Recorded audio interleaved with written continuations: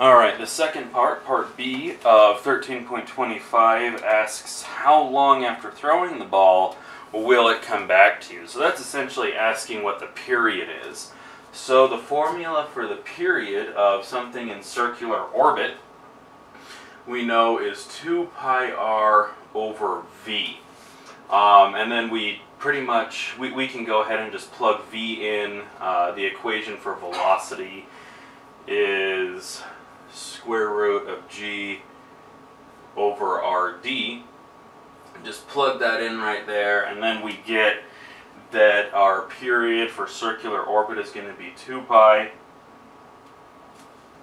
times our radius, which we remember was 6,000 meters, over our velocity, which is 4.08.